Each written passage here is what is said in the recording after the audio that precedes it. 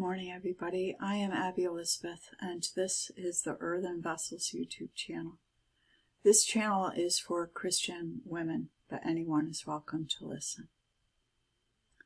Glory be to God for another day in which we can learn of God and learn what pleases Him from His holy word.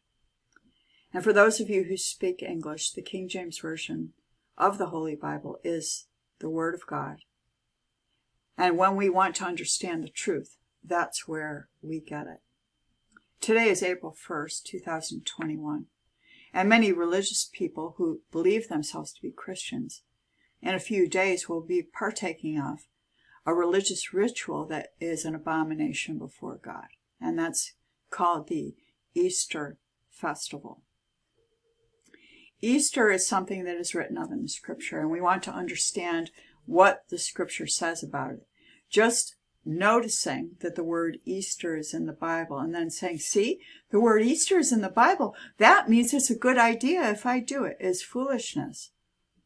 That's foolishness. We read the Word of God and we understand what is written. We don't just look for a word and then construct a belief system and a religious practice around it. So in Acts chapter 12, and may the Lord bless the reading of His Word today, let's begin in verse 1. Now, about that time, Herod the king stretched forth his hands to vex the church. So vex means to trouble. King Herod was not a friend of Christians, obviously. Verse 2, and he killed James, the brother of John, with a sword.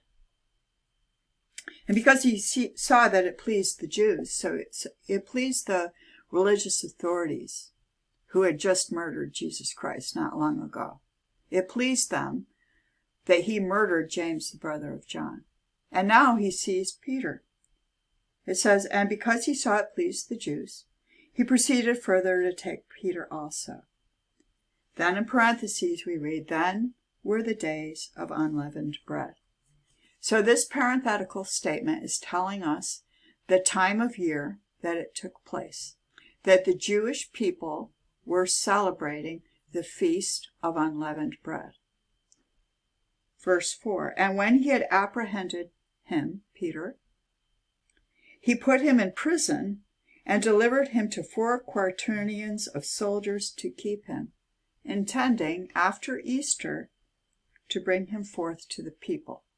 Now, of course, Herod was not going to bring forth Peter to the people so that he could testify unto them of their Messiah and the resurrected Son of God. He was going to bring Peter forth the way Jesus Christ had been brought forth, to be murdered before the people. That was his intention. And he was going to wait until the festival of Easter was over with before he did this. Now, I want to talk about the Herodians for just a moment. The Herodians were a political party that were made up of Jewish people who were answerable to the emperor of Rome. When we consider the whore of Babylon, written of in Revelation 17, verse 3 through 5, we read of a religious system that controls the kings of the earth. So the whore rides the beast being the governments of the world, and this beast has many heads.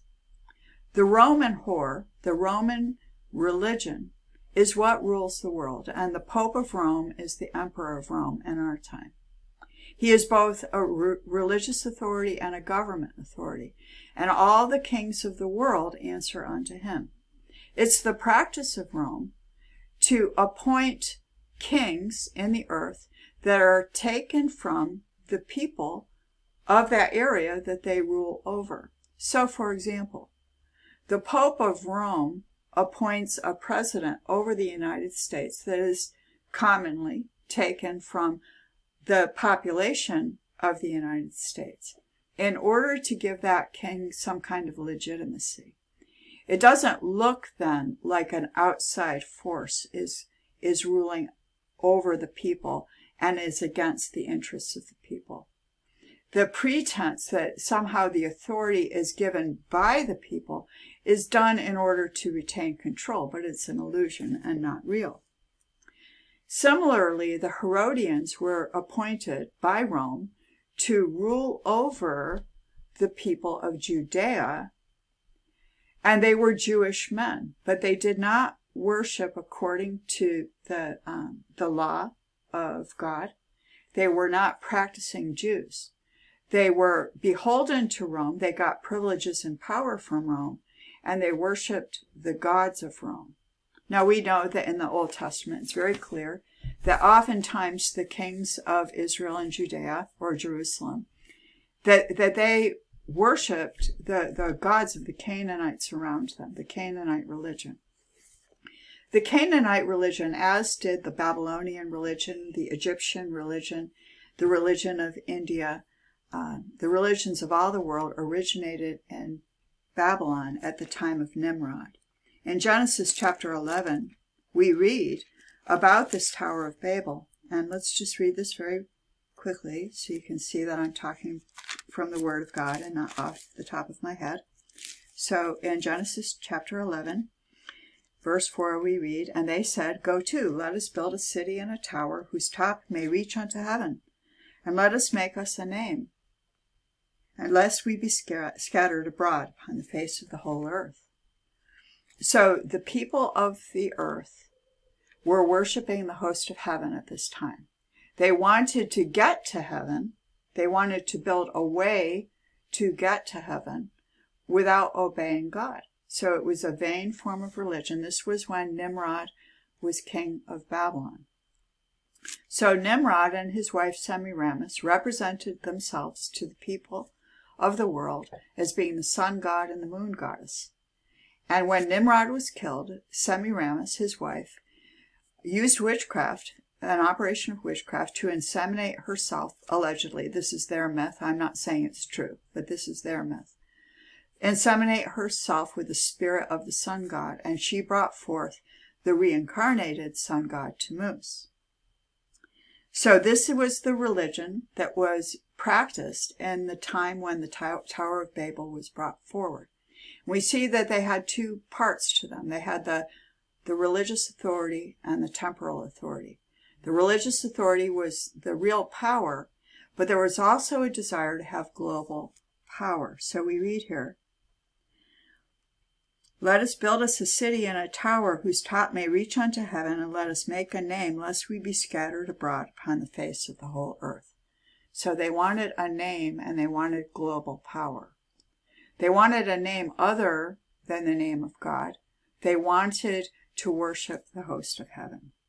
"And the Lord came down to see the city and the tower which the children of men builded.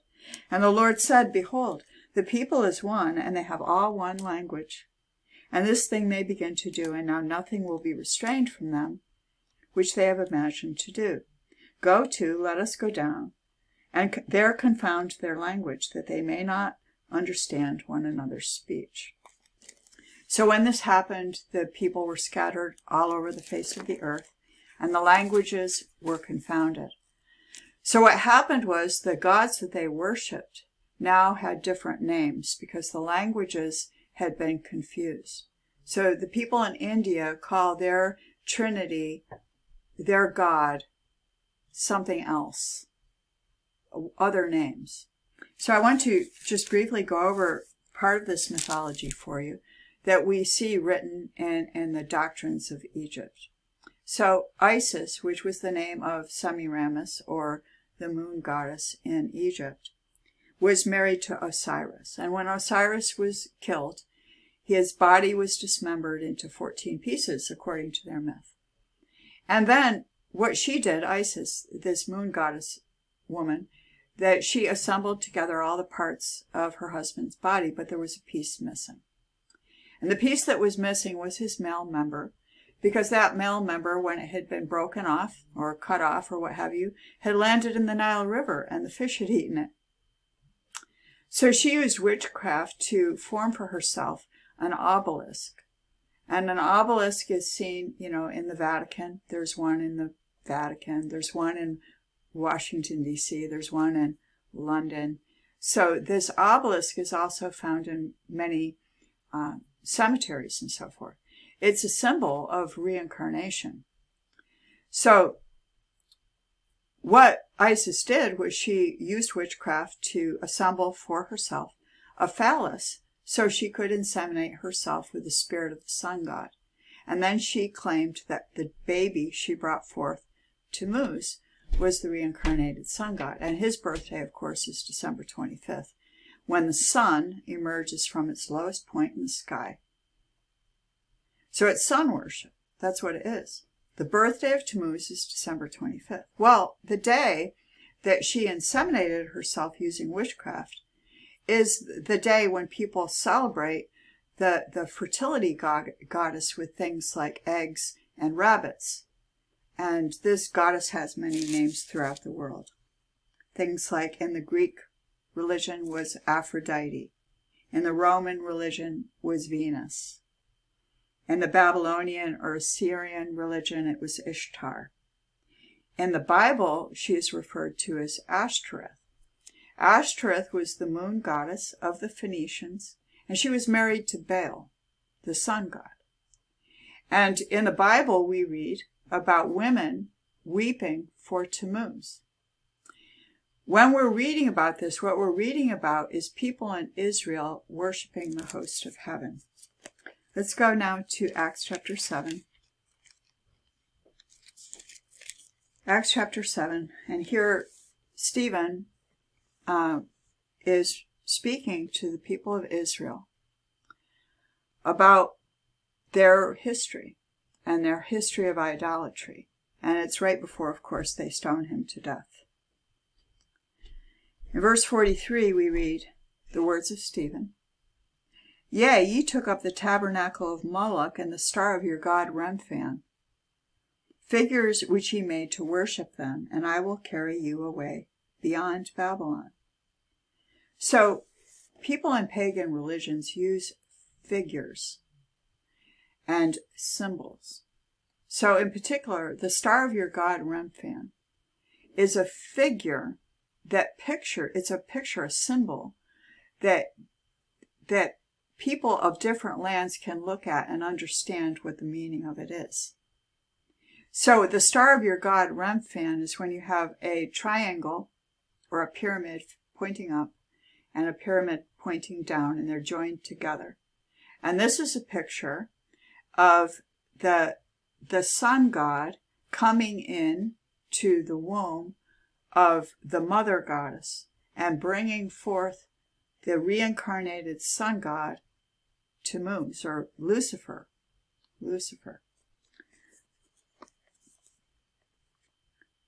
In the Vedic texts, we read that God can be understood as a cosmic egg. And the concept of the egg, of course, it's a female image. And it's the basic idea, the way that they describe it, is that the spirit is contained, the life is contained in the egg. And that when the egg is broken, it's a picture of death. And so the egg is a picture of birth, death, and reincarnation. When Trinitarians say, well, if you want to understand God, here's an egg, and you can understand that God has three persons because an egg has three parts that are all egg. So the shell is egg, the yolk is egg, and the white is egg.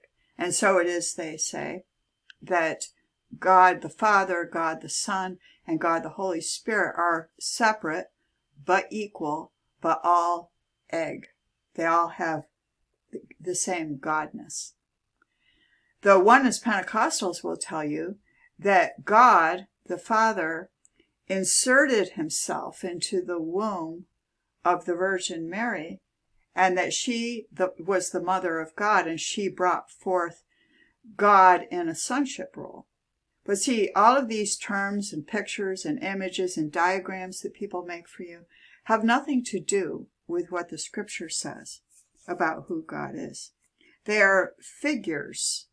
They are figures. They are things that heathen people construct in order to explain to people who God is. But we who are Christians believe what Jesus said. And Jesus said that God is a spirit, and they that worship him must worship him in spirit and in truth. So, let's get it from the Word of God. Let's get our understanding from the Word of God. 1 Timothy chapter 1, verse 17. Now unto the King eternal, immortal, invisible, the only wise God, be honor and glory forever and ever. Amen. So Jesus said that God is a spirit. And here we're getting a detailed description of what that means. He's the King eternal. So he has no beginning, no end. He is the I am.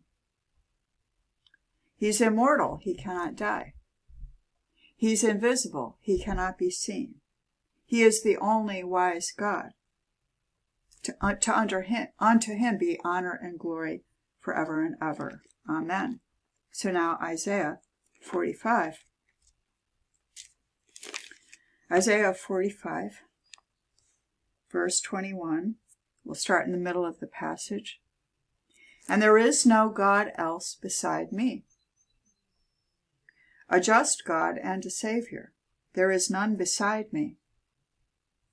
Look unto me, and be ye saved, all the ends of the earth, for I am God, and there is none else. So, God is our Savior. Does that mean that the Son of God is God himself? Well, let's understand what Jesus Christ said about himself. And not make things up, and not use words and phrases that are not found in the Scripture that depart from the truth. John chapter 14, Jesus Christ was having a conversation with his disciples. Let's begin in verse 6. Jesus is answering Thomas here. He says, Jesus saith unto him, I am the way, the truth, and the life. No man cometh unto the Father but by me. So the way that we approach the Father is by Jesus Christ. If ye had known me, ye should have known my Father also. And from henceforth ye know him, and have seen him. Philip saith unto him, Lord, show us the Father, and it sufficeth us. Jesus saith unto him, Have I been so long a time with you, and yet thou hast not known me, Philip? He that hath seen me hath seen the Father. How sayest thou then, Show us the Father? Believest thou not that I am in the Father, and the Father in me? The words that I speak unto you, I speak not of myself, but the Father that dwelleth in me, he doeth the works. So, did Jesus Christ say that, did he say, I am the Father? No. Did he say, I'm God the Son? No. He said that the Father dwelled in him, and that when you looked at him, you saw the Father, because the Father, who is invisible and immortal, was in him. The Spirit of God was manifest in the Son of God. And we beheld his glory as of the only begotten of the Father. The Word became flesh and dwelt among us. Not that God inserted himself into the womb of a virgin and took on a flesh suit. Not that God sent another deity beside him, God the Son, into the womb of the virgin, and that the mother goddess then brought forth God. You see? Because Mary was the mother of the only begotten Son of God. She wasn't the mother of God. Mary did not bring forth God in a sonship role. Mary did not bring forth God the Son. The Scripture saith Mary brought forth the only begotten Son of God, and that Son was in her by the Holy Spirit. In Matthew chapter 1 and verse 18 we read, Now the birth of Jesus Christ was on this wise. When as his mother Mary was espoused to Joseph, before they came together, she was found with child of the Holy Ghost. So Mary became pregnant when she was yet a virgin by the Holy Ghost. So the Father of our Lord Jesus Christ is the Holy Ghost, and the Holy Ghost is the Holy Spirit, and the Holy Spirit is God, because God is a spirit, and they that worship him must worship him in spirit and in truth. So there aren't three persons to a Godhead. There is a Godhead that was fully in the Son of God. In him, in Jesus Christ, dwelleth all the fullness of the Godhead bodily. So when Trinitarians make a diagram for you, and it's a triangle, and there's God the Father, and God the Son, and God the Holy Spirit, and they say they're all God, they're all equally God, they're completely separate, but they're all one God. That's nonsense. When they say to you, God is like an egg, God is like an egg, that's pagan nonsense. And the practice of celebrating the insemination of the moon goddess with the phallus of witchcraft to bring forth the reincarnated sun god is something that we as Christians wouldn't touch with a 10-foot pole. We don't color Easter eggs. We don't go on Easter egg hunts. We don't send Easter cards. And we don't do things that celebrate fertility. Things like bunny rabbits and chicks and stuff. We don't do that. And the reason why is because to do those things is to partake of the worship practices of the heathen, which God forbids. All of those things are an abomination before God. If you want to be a Christian, the way to become a Christian is first to understand who God is. That God said from the beginning that he would send his only begotten Son into the world to redeem mankind from the power of darkness. The way that this happens is we recognize that Jesus Christ, the only begotten Son of God, because God was his Father, was a man who was without sin. And he obediently went to the cross and shed his innocent blood, that those who are buried with him in baptism, who are covered by his blood, could share in newness of life with him and inherit the everlasting kingdom. The way we are baptized is we are covered by the blood of Jesus Christ by being baptized in the name of Jesus Christ for the remission of sins. And then, like Jesus Christ was, we are filled with the Spirit of the living God. When this happens, we speak with an unknown tongue and glorify God in a language we never learned. When this happens, we are given power to testify unto the world about the truth. And the whole world has generally worshipped the host of heaven, the sun, the moon, the stars, the planets, and they give them different names, and they do different things in their rituals. And we who worship God worship him in spirit and in truth. And not only do we depart from such things, we abhor such things. And we tell the truth about such things so that those who are able to hear the word of God can come out from Babylon and worship God in spirit and in truth, can be saved from their sins, and serve the living God until Jesus Christ comes to take the throne. People who are worshiping Baal, who are worshiping a Trinity or a oneness, don't know God. And when Jesus Christ comes to return, when he returns, he's going to look at these people and he's going to say, why were you doing these things? Because you had my word. You had my word. You could have known me, and you didn't bother. You'd rather listen to the flattering words of religious authorities than obey me. Depart from me, ye that work iniquity, and there shall be weeping and gnashing of teeth. I pray this message is clarified for those of you who have wondered about it, about the practice of Easter eggs and Easter egg hunts and so forth. The idea that God is a oneness or a Trinity, where these things come from is Babylon. And it's the worship of the host of heaven. It has nothing to do with worshiping the true God, the only true God and Father of our Lord Jesus Christ, and serving Jesus Christ in holiness. So I want to close now with the word of the Lord so you can see from the word of God that what I've just told you is true. And there is nothing that we would add to it.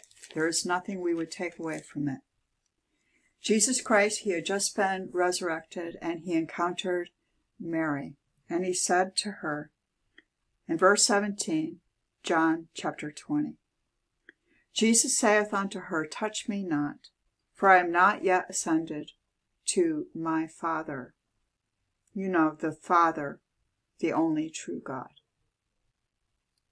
But go to my brethren, and say unto them, I ascend unto my Father and to your Father.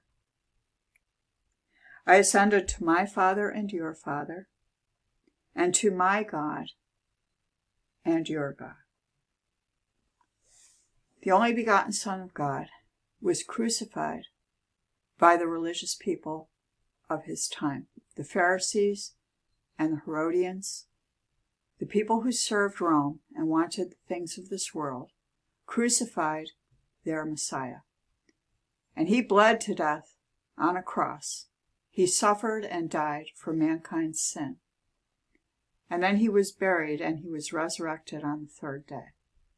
When he was resurrected, he encountered Mary, and he said to her, don't touch me, for I am not yet ascended to my Father, but go to my brethren and tell them that I ascend unto my Father and your Father, and to my God and your God.